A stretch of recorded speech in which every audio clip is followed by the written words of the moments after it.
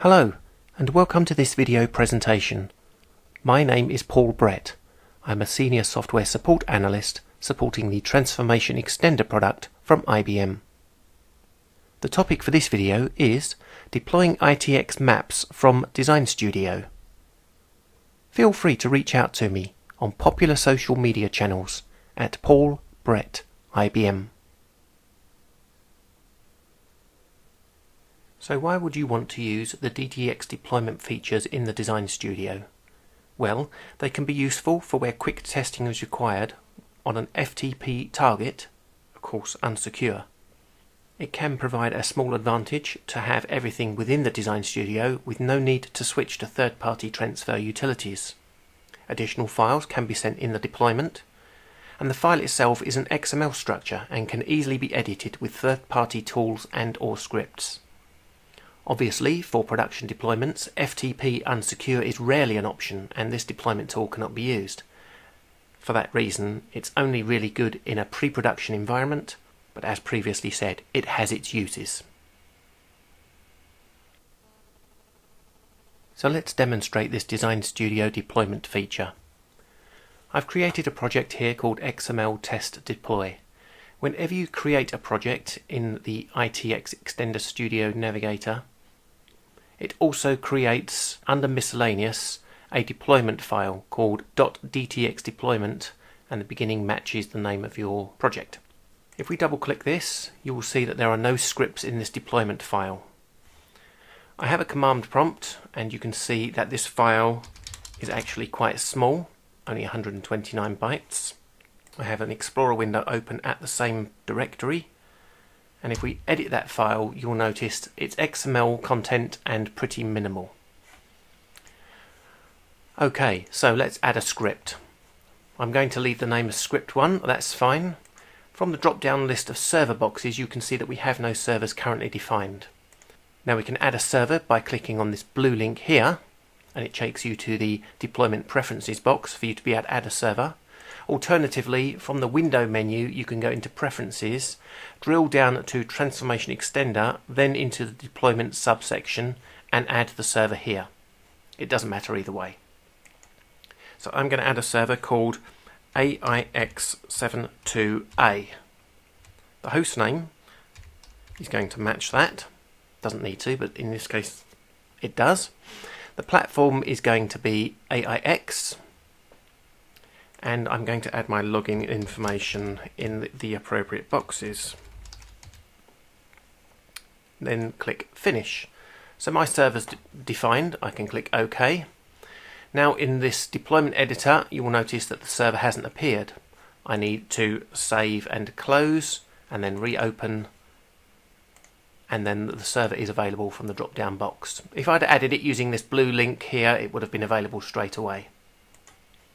Okay, so which map am I going to deploy to this server? Well, before we deploy anything, I've got a putty session open to that server, and as you can see there are no files in the directory Design Studio. So let's add a map that we're going to deploy.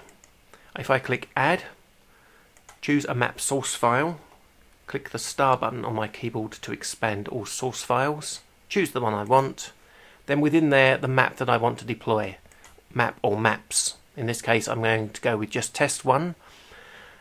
The map server location, well, I've put in the full directory where I want the test map to appear. I'm not going to tick this add input cards box just yet. And now this is finished, I can save this deployment script, and up here on the top right is the actual deploy button. If I click that, confirm the server, confirm the script and click Finish, the deployment is happening in the foreground.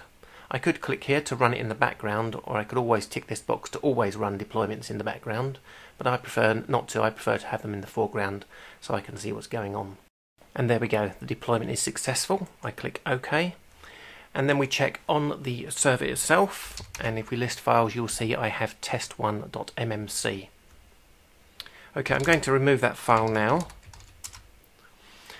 and I'm going to edit my definition. I'm going to tick the Use Platform Specific Map Extension option and save, and then run the deploy again. Same server, same deployment script. That's completed successfully. And if we look on the server now and do an ls, you will see we have test1.aix. So it's built the map for the AIX platform and deployed it with the correct 3-letter extension. Okay, let's do something a little bit more complicated.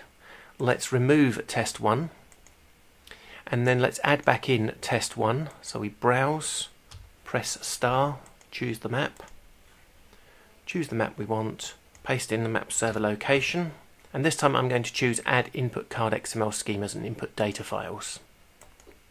You will note that as well as adding the map here, it's added an additional 2 entries. It's going to send across the input.xml and the input.xsd, both in ASCII mode. Now we can edit those if they need to be changed to binary mode, but they're fine as they are. So I'm going to save. I'm going to remove all files on the server. We have nothing over there now, and I'm going to run the deploy script again. This one will take a little longer, and done. And over on the server we can see now that we have input XML, input XSD, as well as our compiled map. That's the basics of the deployment editor and deploying operations.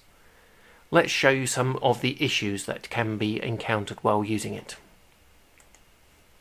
Okay, you notice that I removed test1 and then added it back in using the option to deploy the additional files.